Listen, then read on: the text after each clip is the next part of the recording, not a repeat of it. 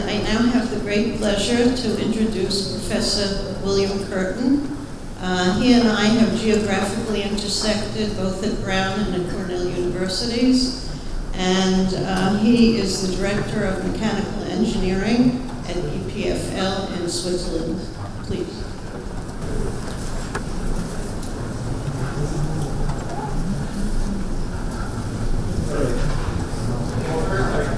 Thank the organizers, for inviting me to tell you about what we've been doing in hydrogen embrittlement. And we've had a dedicated symposium this week, so there's a subset of people who've been listening to all kinds of things about hydrogen embrittlement. So I'll give you my perspective on it. I think we could have canceled this talk and continued to listen to Professor Kitamura, who provided absolutely beautiful experiments at the small scale. And that's extremely helpful for me because the question of applying continual mechanics, particularly fracture mechanics, down to very small scales, people always wonder about it. You see all these molecular dynamics simulations, which people generally have a right to be skeptical about. However, we, on the modeling side, sort of know what we're doing, but experiments like Professor Kitamura clearly show that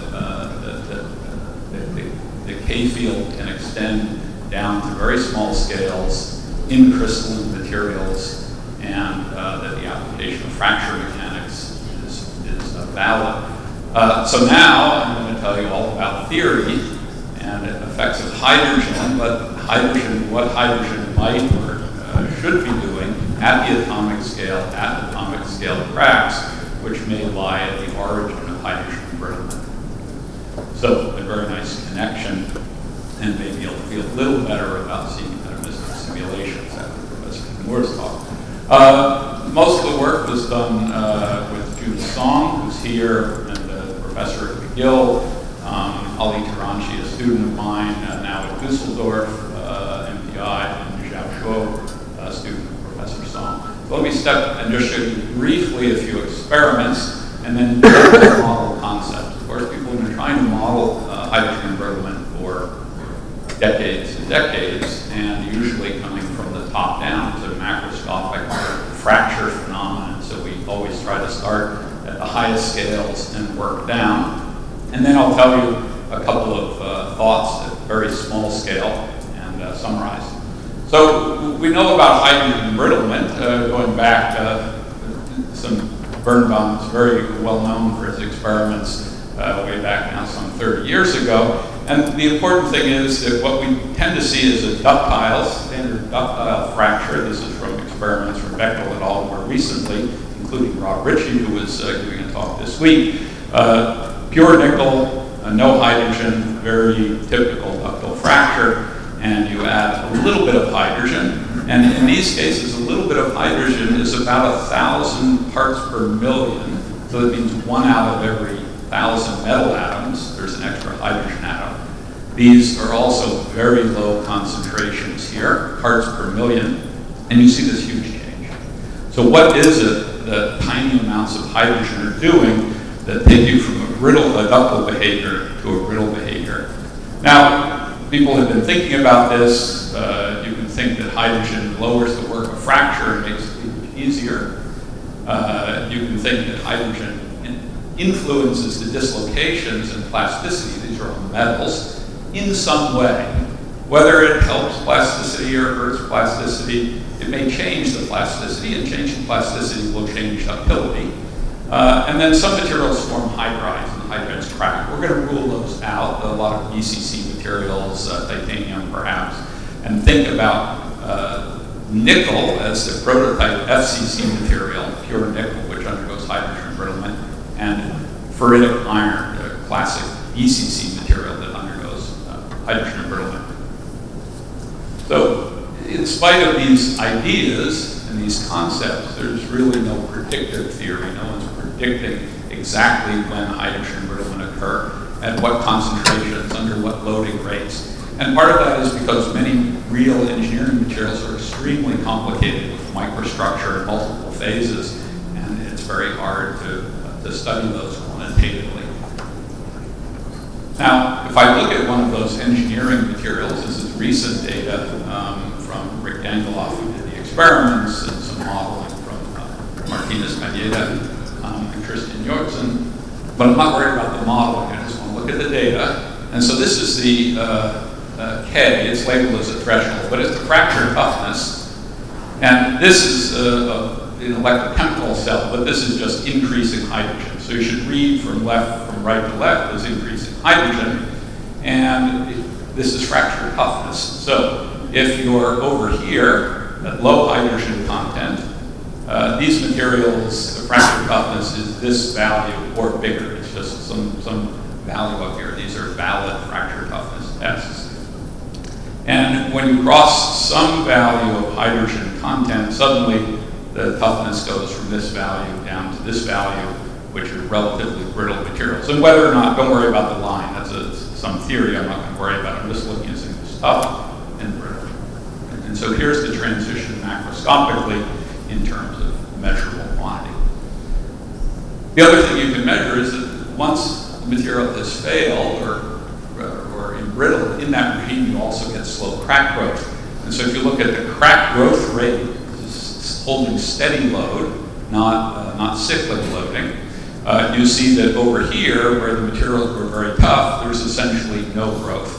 And notice this is microns per second, so 10 to the minus 5 microns per second is a tenth of an angstrom per second. So there's no growth here.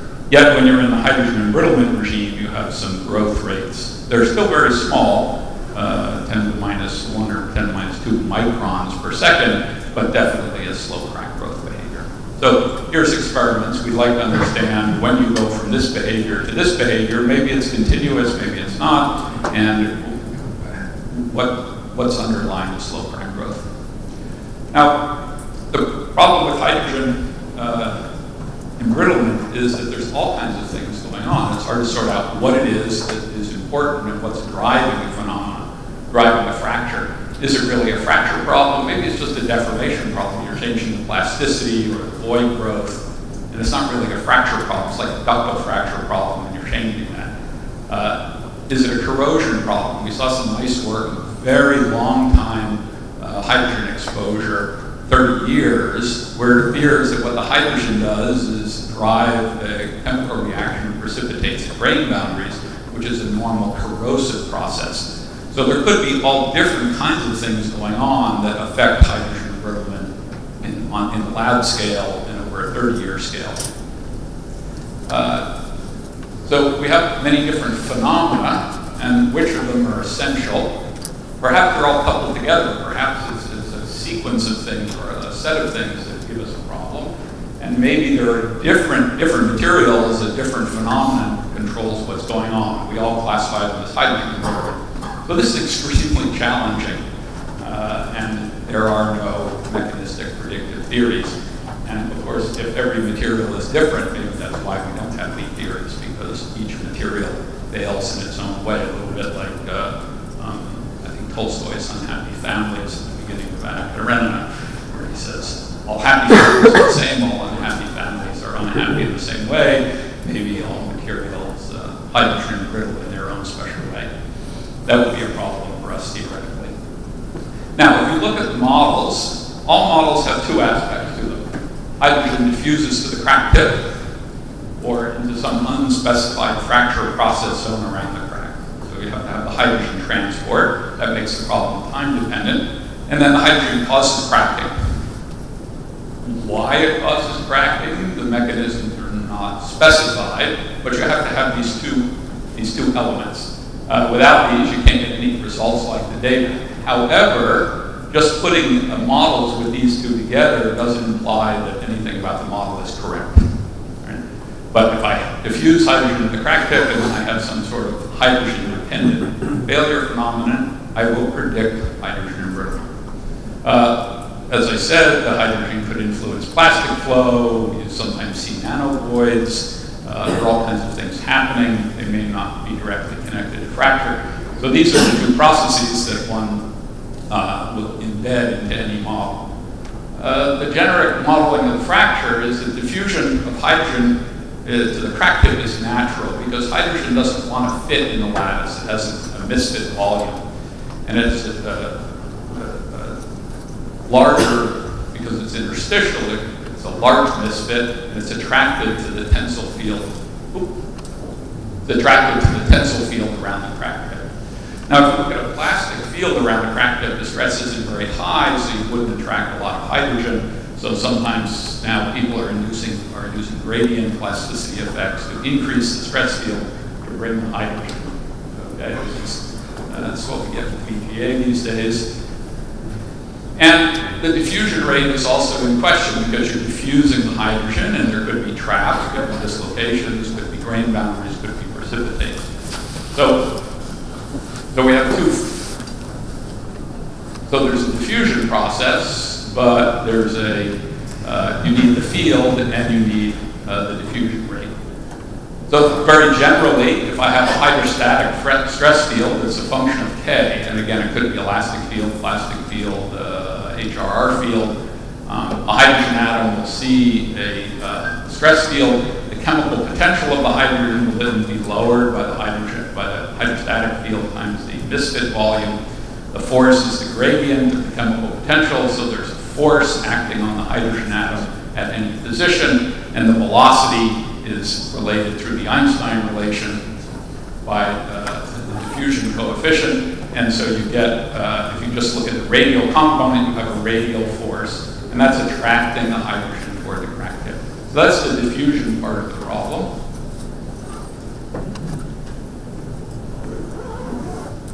And the fracture part of the problem, we can think of the standard problem in fracture.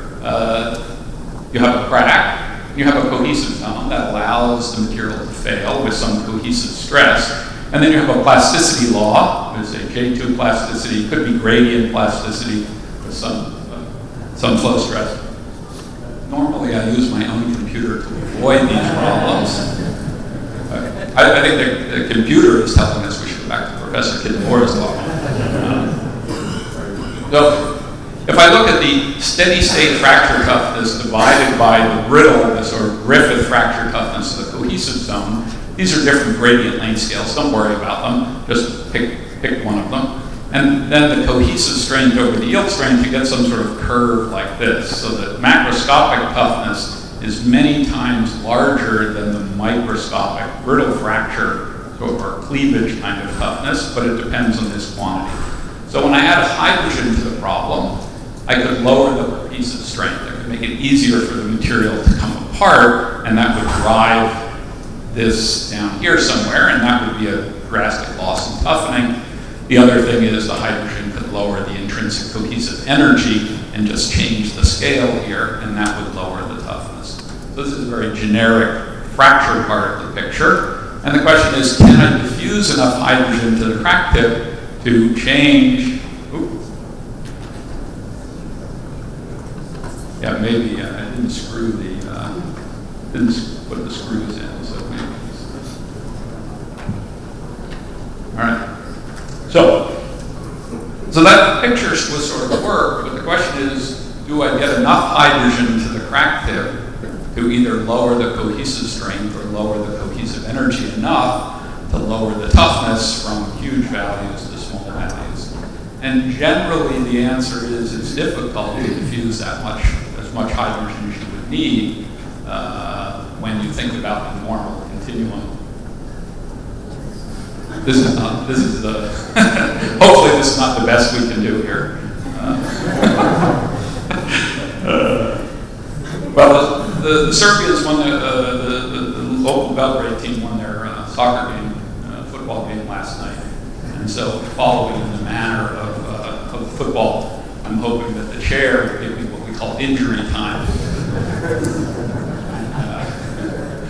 So the clock keeps, referee keeps track of how much time is spent with guys faking injuries on the field. Okay. All right. So usually the diffusion models don't provide enough hydrogen to get a big effect here or a big effect here, particularly when they're done in continuum fields.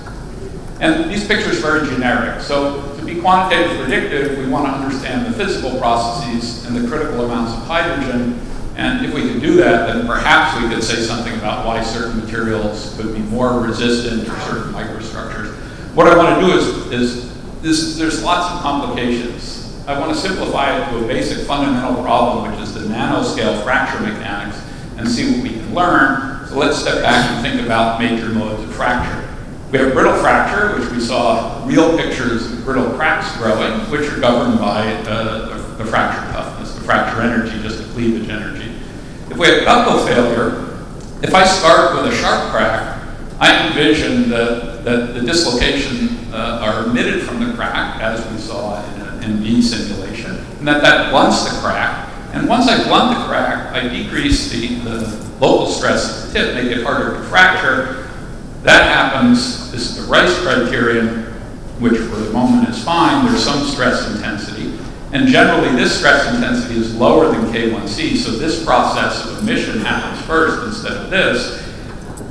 Then I start blunting the crack. Once I blunt the crack, I can get more plasticity outside, and get more plasticity and more blunting, and more plasticity and more blunting, until I can start getting a real blunted crack field and nucleate voids and inclusions ahead of the crack tip, and end up with very high toughness due to ductile failure.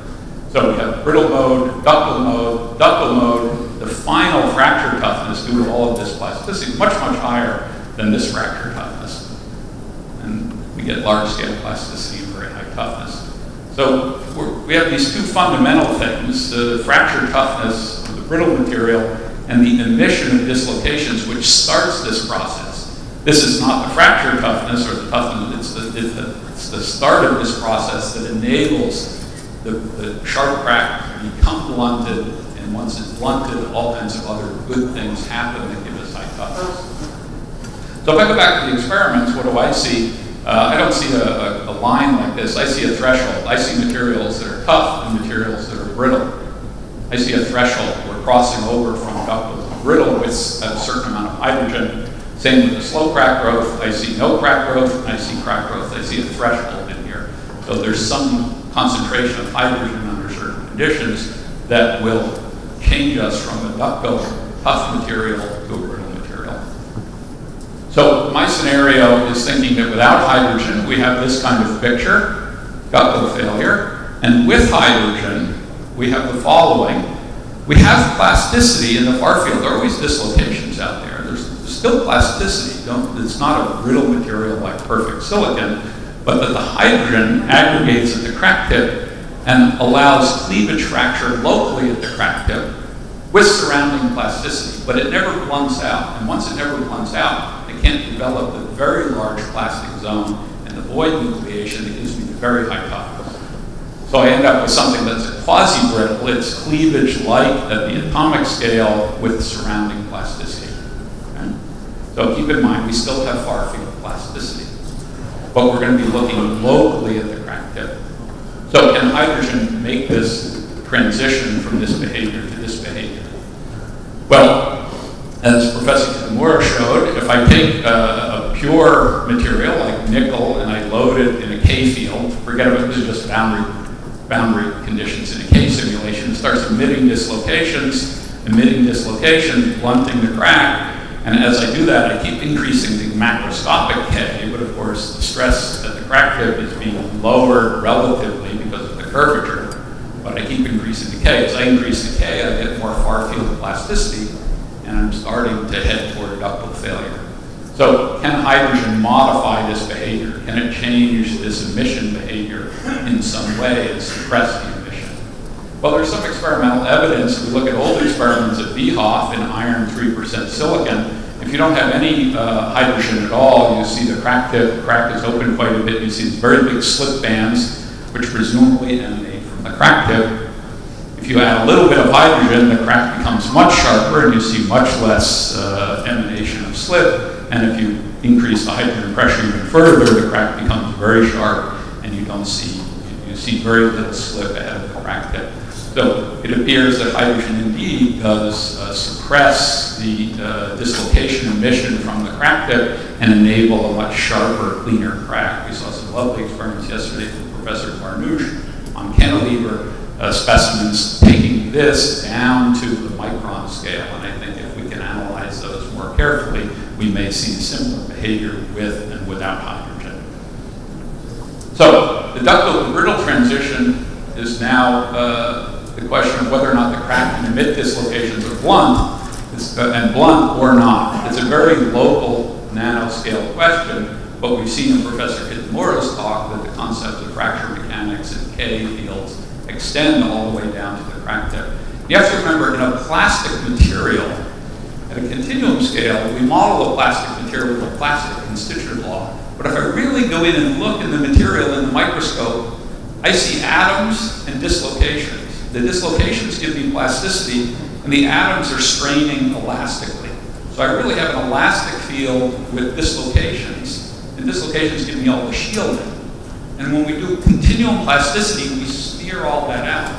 But locally near the crack tip, I have a K field. And that K field is what's driving phenomena. So it's still correct to think about K fields even in the presence of plasticity.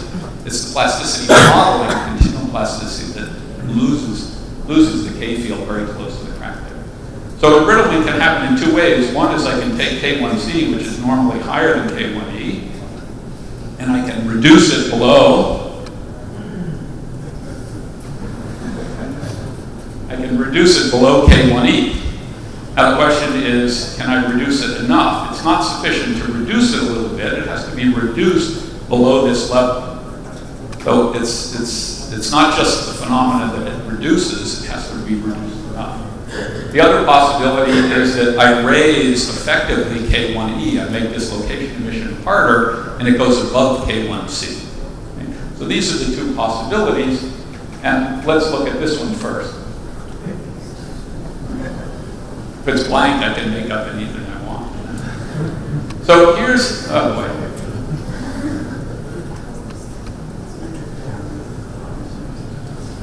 I always pray for an HDMI connection when I come to the VGA.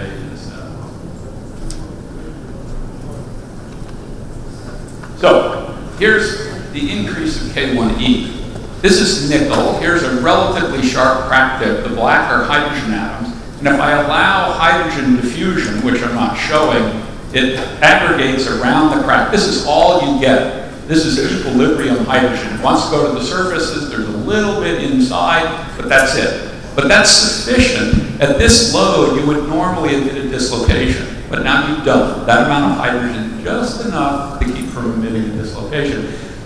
That means that I can load higher, and if I load higher, I get a stronger K field, and I bring in more hydrogen. Then I start building up hydrogen around the crack. Because of the higher K, I still can't emit a dislocation, so I can load it even higher. Now this is the microscopic K near the crack tip. The applied K is something different due to the surrounding plasticity. This is again the crack tip picture. So I can keep this process going. I keep bringing in more hydrogen, and finally, the only thing that it can do, oops, I'm hitting the wrong button, the only thing it can do is there are no dislocations can get in and out of this material. It's like a dislocation-free zone, but created by the fact that when I put hydrogen in the nickel, it's very hard to emit a dislocation, and at some point it leaves, right? Because this is really a relatively brittle material. We saw a nice talk yesterday also about the continuum modeling of this kind of growth, and this is exactly what happens. So what's happened is I've suppressed the dislocation emission, and the only thing left is the cleave. So now I have this sharp crack with surrounding plasticity, but I can't get the blunting. Now the same thing happens at a grain boundary. And we remember we saw cleavage along a grain boundary. And it's simply that the grain boundaries are a little easier to cleave than the bulk nickel, but it's the same process. We get a little hydrogen along the grain boundary, but then we build up a little region, and then finally it splits, and it splits along the grain boundary because that's the lowest energy. And that's easier to do than doing in the bulk. So the process happens whether you're in the bulk or in the grain boundary, but preferentially happen at the grain boundary. Now I want to remind you that these low values of K1C that you see, these are the crack tip values. Okay? Those are this value here essentially. It's not this value. The surrounding plasticity gives you this value.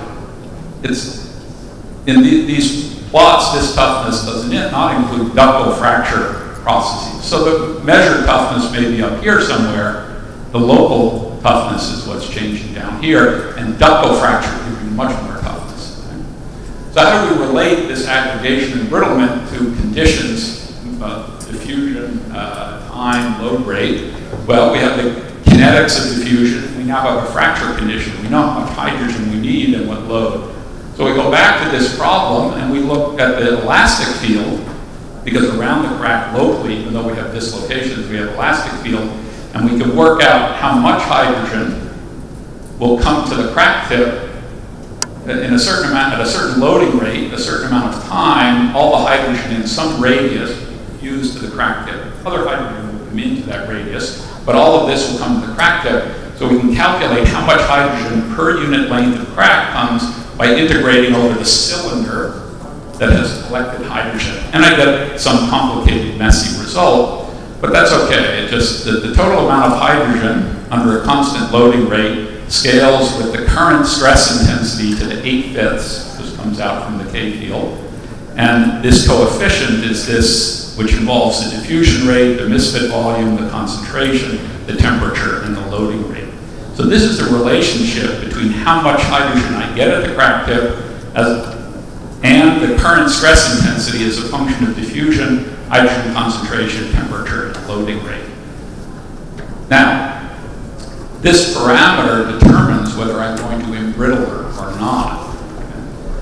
There's a critical value for this. If this parameter exceeds a critical value, that means I have enough hydrogen or a fast diffusion or slow loading, I'll get embrittlement. That is, I can aggregate the hydrogen before I emit the dislocations. If I'm below this level, that means I'm in low concentration, low diffusion, slow diffusion, or fast loading, then I get no embrittlement because I don't have enough time for the hydrogen to come before I start blunting the crack. So now this is our threshold condition. Are we above or below this value? And we get this value from our simulations. So simulations either show us ductile behavior. This is the amount of hydrogen near the crack tip. This is the K. We either see ductile behavior or we see brittle behavior. And there's a threshold, some critical value somewhere in this range for this A0 star. And if I'm over here, the material will cleave. And if I'm over here, I'll emit dislocations. And that's the start of the ductile behavior, the ductile fracture. If we look at this in nickel, we don't have all the precise numbers. And we did this for blunted cracks, but let's just look at sharp cracks. The lattice diffusion in nickel is 10 to the minus 14, and with traps, you're probably somewhere in here in clean nickel, but with dislocations and other small traps. And as a function, these are different hydrogen concentrations where you'll get embrittlement. Those Monell K500 experiments fall right down here. They're embrittled around 500 parts per million, and so if the diffusion constant is somewhere in here, we would predict embrittlement. Those Bechtel experiments are embrittled about 1,000, and again, if the diffusion coefficient is somewhere around here, then we would predict that these materials should be embrittled at the strain rates and test conditions. So there's no fitting here, but we're not making an exact prediction, but we see that what we find for this embrittlement condition, we're in about the right ballpark. The other part that I had not, that I mentioned was that after you cleave, the hydrogen will follow the crack tip. And you might think, well, that might be a slow process, but in fact, if you start with the crack here, and this is all the hydrogen in the three-dimensional picture, if you click the movie here, if you now just let the hydrogen diffuse in, if you see the hydrogen diffusing, oh boy, okay.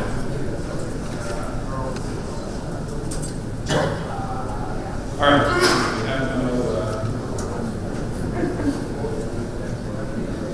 all right, let's not add anything for the moment. Oh, so, we did this 600 Kelvin to accelerate the diffusion in 15 nanoseconds. The hydrogen is moved from here to around the new crack tip. So once the hydrogen is aggregated, it can move along with the crack tip. Now that was 600 Kelvin. Even if I do it, and this is the next video, which we're not going to get to see, if I do it at room temperature, a slightly higher K, in 70 nanoseconds, a lot of this hydrogen will end up over here. And so, because there's a very strong driving force, that local K field is pulling the hydrogen with it. Once I've aggregated the hydrogen, then most of that hydrogen can carry along. So as a consequence, to continue crack growth, I only need to saturate new crack surface. As the crack grows, I just have to cover the surfaces with hydrogen. The rest of the hydrogen gets carried along. So I only need to diffuse in a little bit of hydrogen. And you can calculate then how much hydrogen you need. And you can calculate the crack growth rate. And it's given by this. And this is the amount of crack growth. Varies very slowly with that. So there's a certain predicted crack growth rate. That's right up there, A dot. A dot. There it is, A dot. Quickly to the data. Here's the data, and there's the prediction, there's the prediction of the crack growth rate against this nickel material. It's not perfect, but it's very close and shows the same trend as the experiments. So there's a threshold. The threshold is when I cross over that A0 star, and then there's a slow crack growth regime, and I predict that the more hydrogen I have, or the higher K, or whatever, the faster the crack will grow, and that's what we see. So good agreement of magnitude. We've published, and I showed this a few years ago, same thing on ferritic steels. I won't repeat it because I'm running out of time, even with injury time. I'm getting injury time, right? All right, it's a good thing to talk before the coffee break. And we found in all of these ferritic steels that we could predict the embrittlement in all of them except for one. And for the one of them, our condition is that this number is less than 1 or greater than 1, and we're very close to that. And all the rest of them, we predicted this. So for both nickel and iron, very, very clean systems, not a lot of microstructure and other things, as a function of different hydrogen concentrations, different materials, different loading rates, which could be actual loading rates or estimated loading rates, we can predict the embrittlement. Okay, so that was this process here, where the hydrogen aggregation makes dislocation emission hard and basically makes the material look more like silicon than like nickel or iron. The other process is the second process, which is maybe I can reduce K1C enough, and then I don't care about the dislocation emission. Now, Zhou and Zhang have just done some new first principles DFTs of quantum mechanical calculations of the surface energy of hydrogen on nickel. And what you see is this is the fracture toughness that comes from that energy. And for pure nickel, you get a fracture toughness up here, and K1E is down here. That's why nickel emits dislocations. As you saturate the surface, as you add hydrogen, this goes down. But at 50% bulk coverage, or 100% bulk coverage, if I separate at 50% on the surfaces, so the most I can get is 50%. And I'm still up here at K1C, and that's above K1E. So for a long time, we thought this process can't occur because we're still at this point well above K1E, and the material's going to emit dislocations. You can't go to 100% coverage because there's no place for the hydrogen to go here. You can only go to 50% coverage.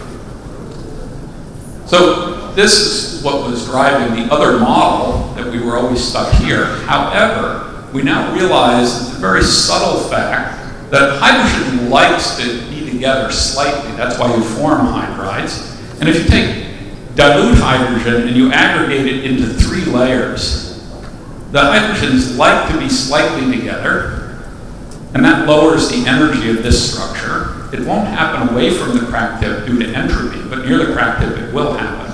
And now, when I fracture this material, I have hydrogen on the surface at 50%, and hydrogen in the subsurface at 100%, and that fracture energy is lower than the fracture energy when I don't have this extra hydrogen here.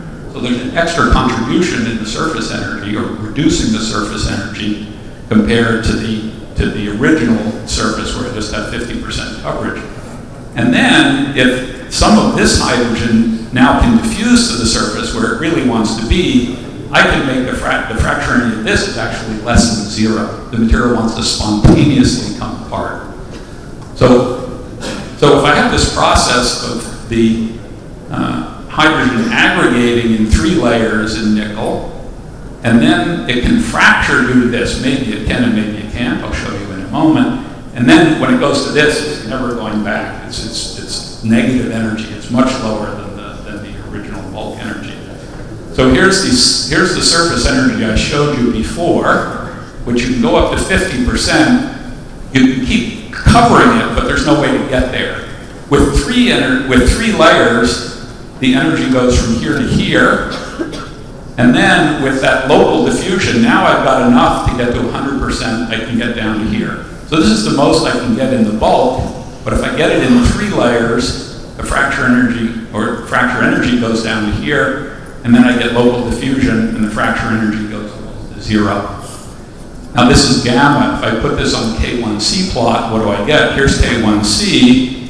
I can't get here naturally, but with the 3 layers, I go down here. And now I'm below K1E, and then that diffusion, and I'm way down here. And so this material is now really brittle. This K1C is lower than K1E. But I have to aggregate the 3 layers of hydrogen. Just one single layer of hydrogen won't do it. Well, the diffusion process will give us that aggregation of hydrogen.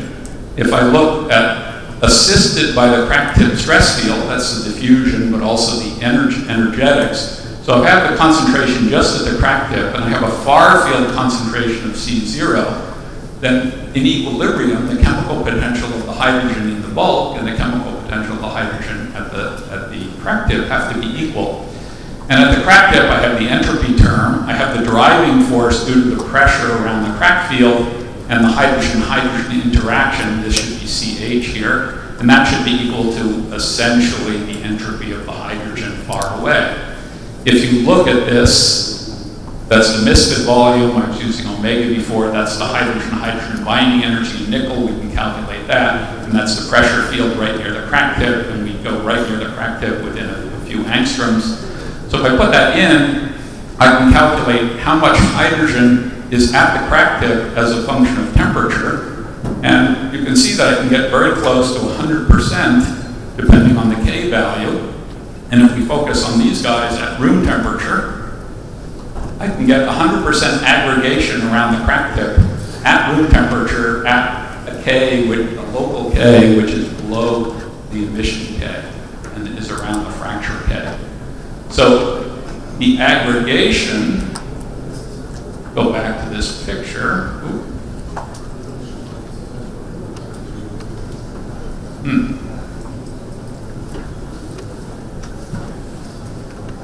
So this aggregation process near the crack tip happens at room temperature as equilibrium at room temperature at K values where you can get the fracture at K values that are down here in the 0.5 range. So that means that this process can happen. It's thermodynamically favorable. And this provides us with a real embrittlement process where it's a hydrogen-enhanced decohesion, but it's not just pure surface energy. Hydrogen has gotten there. It has to aggregate not just on the surface, but in a slight bulk region, and that lowers the surface energy. So I'll summarize. Hydrogen, to me, is a ductile to brittle transition. We go from one of these pictures,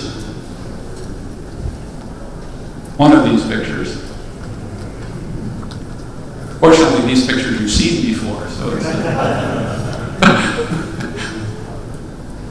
we go from, or it must be time for coffee. We go from the blunting ductal fracture picture to very locally a cleavage picture at the crack tip, because the hydrogen there either blocks emission or really can enable real cleavage behavior due to the aggregation of hydrogen. Both of those mechanisms seem to operate in nickel. The first one probably can operate in most materials. The second one may depend much more on thermodynamics, but it operates in nickel, which is what we see experimentally. So what I've done is shown you two operative mechanisms for a ductile to brittle mechanism, totally controlled by the hydrogen, and as best as we can compare with experiments on clean materials in nickel and iron, it explains the experiments reasonably well. Now, in real complicated materials, there will be many other complications. And I haven't told you what the toughness is. I've just told you the conditions under which you can get embrittlement. And that may be as far as we can go, but that may be just quite good enough for the purpose of understanding and designing new materials. So with that, I'll finish. Injury time is over. Thanks.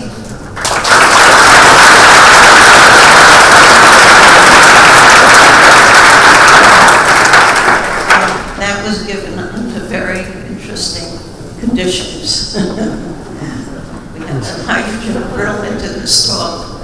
And I looked at the clock and I didn't even use up the injury time. Okay. Don't ask any questions that require deferring. Okay, so thank you very much for the nice idea. I couldn't catch up the mechanism of the increase of K1E by hydrogen. I mean, how the hydrogen can suppress the dislocation emission from a plastic. I don't think this, this is, okay. So if we just take the Rice criterion itself, when you add hydrogen into nickel, you increase the unstable stacking fault energy. You make it, and nickel hydride is really a very brittle material. Nickel hydride does not easily support dislocations. So as the hydrogen increases around the crack tip, it's harder to slip on those planes, and the K1E goes up. Okay? So we've calculated these things, but that's the mechanism. So how do you think about the chemical iron with iron? If we don't have a hydrogen. Oh no, you do have hydrides in iron, right? So iron has a double HCP hydride, but here, keep in mind that the only reason we have a hydride here, or something like a hydride, is because we're very close to the crack tip and the stresses are very high. So there is no hydride out in the bulk. You're very far away from normal hydride. So people look and they say, oh, look at that hydride near the crack tip. We don't see hydride in iron or nickel. Right? But this is on a scale of just a few nanometers around the crack tip. And it's almost not observable experimentally. And so it's not a normal hydride, but both nickel and iron form hydrides. Okay, how is the heat? Yeah, so it's like a hard particle, right? The hydride is like, it's a precipitate that's formed ahead of the crack tip. How much hydrogen is necessary is a separate question, but it becomes like a precipitate and it blocks the dislocation. And because it's precipitating along the entire length of the crack, right? I don't care where the crack is, that's where the precipitate forms. So it's not like a normal precipitate where the crack can go around it, or it's totally encompassing the crack front because of the hydrogen coming in. Thanks for allowing the clarifications.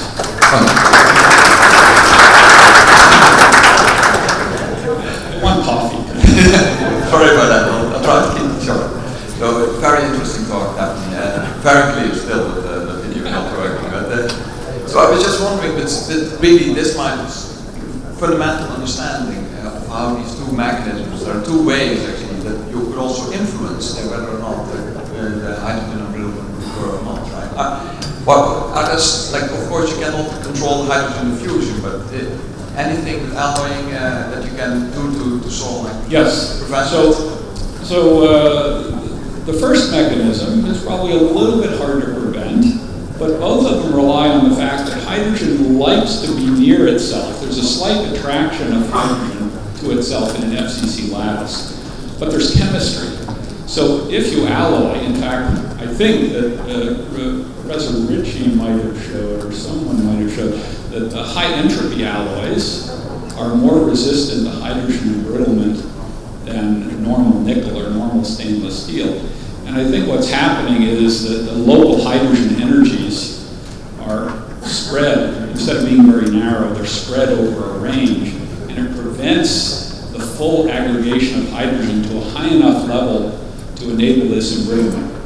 And so those materials are only embrittled under much higher hydrogen concentration, which drives more hydrogen to the crack tip. And that's what's seen experimentally, that under normal conditions, those materials are not embrittled.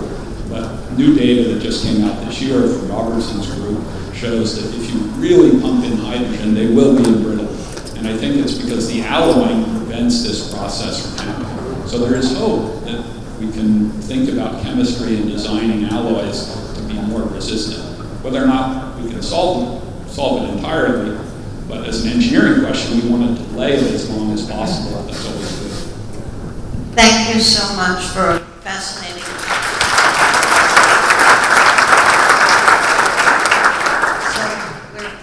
So, does the chairman wish to say something? We still have a couple of young scientists who didn't collect their pocket money. And coffee break. Coffee is ready.